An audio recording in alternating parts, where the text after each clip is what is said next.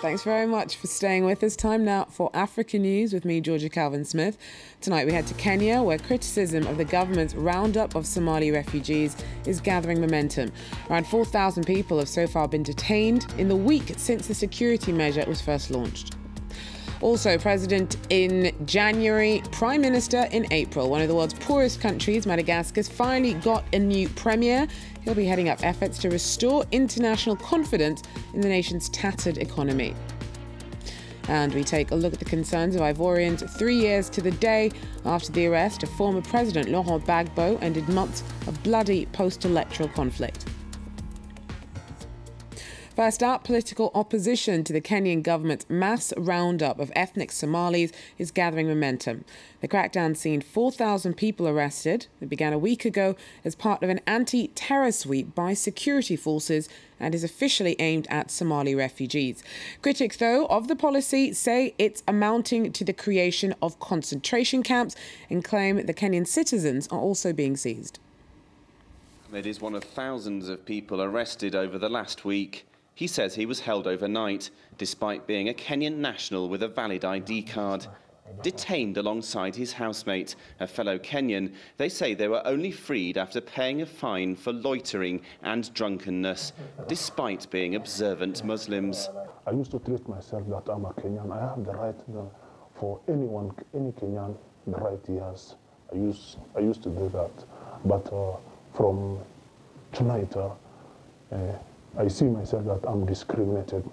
I'm like a third-class citizen. So many people have been arrested here in Nairobi that it's been impossible to find enough police cells to hold them all in. As a result, many have ended up at this stadium behind me here, leading to allegations that the Kenyan security forces have established a de facto concentration camp. Hanya fled war in Somalia to Kenya with a cousin and other relatives 3 years ago. She says her cousin was arrested on April 3rd and is still being held in the stadium.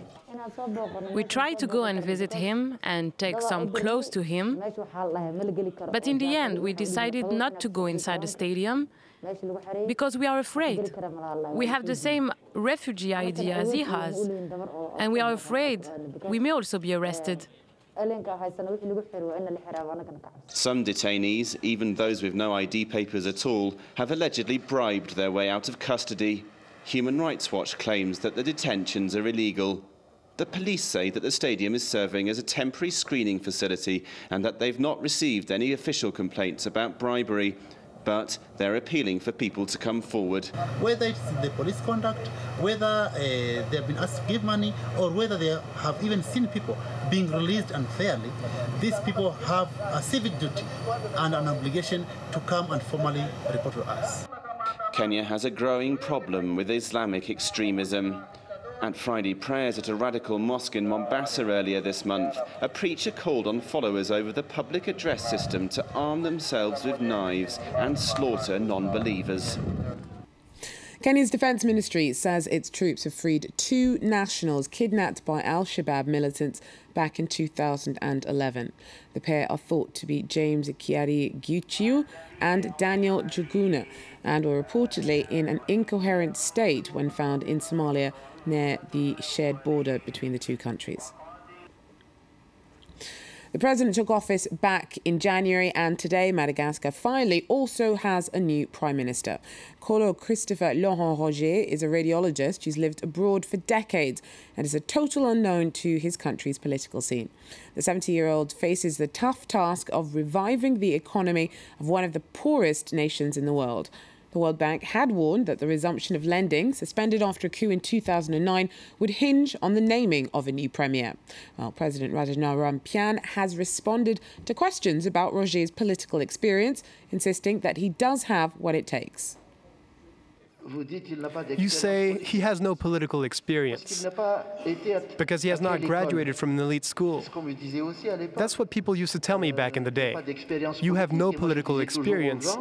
And I used to tell people, where should political experience start? In which school? I do think Mr. Prime Minister has conviction, will, and understanding of the good of all. And above all, what he has, and I know he does, is patriotism. il a ça, c'est le patriotisme. Guinea-Bissau heads to the polls this weekend as voters choose a new president and parliament. The country is looking to return to democracy after 2 troubled years under the military-backed transitional government that took over after a coup in 2012. Well, our Julia Seeger has more. The campaign is wrapping up under the attentive eye of ECOWAS observers. As many as 700,000 Guineans will cast their vote on Sunday.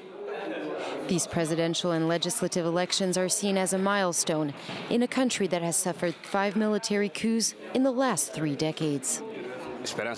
I'm hopeful. I hope that God will reveal to us somebody who can take us out of our problems. Military Chief Antonio Injai launched a coup in 2012, toppling then Prime Minister Carlos Gomes Jr. during the second round of the presidential runoff. Since then, elections have been postponed twice. So this time around, people are hoping the ballot will bring back lasting peace and stability. We are hoping that the elections will bring Guinea-Bissau out of the crisis. Everybody's simply mistrusting. We'll be following what happens closely.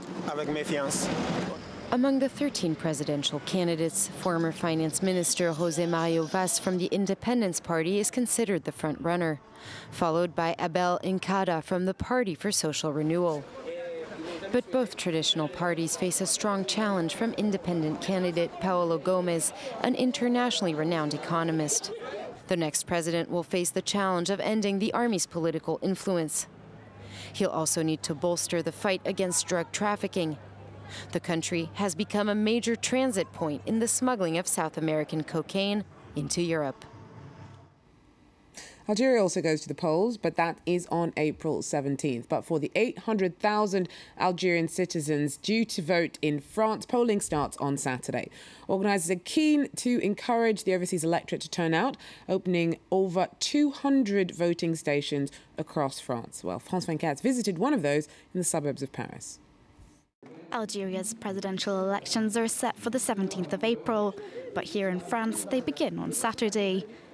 At this polling station in Paris's outer suburb of Nanterre, staff were making final preparations after months of work, sending out a final reminder to voters with every last detail on where and how they can vote. We tell them the address, the means of transport, whether it's bus, train or metro, the stations where they can get off. It's all to make it as easy as possible for them to at least show up. The Algerian consulates made some changes for this election. They've opened some 200 voting stations around France in the hope of attracting more voters to the ballot boxes. There are some 800,000 Algerian voters registered in France. Around half of them have dual nationality. President Abdelaziz Bouteflika is widely expected to win another term, despite his flailing health, which means he's unable to campaign. The opposition say he's not fit for office. Well, today marks 3 years since the arrest of former President Laurent Gbagbo ended 4 months of civil strife in Ivory Coast. More than 3,000 people were killed in post-electoral violence that followed Gbagbo's refusal to acknowledge electoral defeat by current President Alassane Ouattara. Today, Gbagbo is facing crimes against humanity charges in The Hague, and Ouattara's administration still struggling to reconcile with the opposition and encourage the return of refugees who fled. Many Ivorians are still living with the scars of the conflict. In the west side of the capital, residents recall the post-election horrors of April 11th, 2011. In response to the arrest of former President Laurent Gbagbo, his supporters attacked Muslims in the area. I was coming from Friday prayers. We were heading home when pro-Gbagbo militias followed us. They started shooting at us. I caught a bullet in my spine, and I've been paralyzed ever since. The mosque and houses were set on fire and the casualties mounted.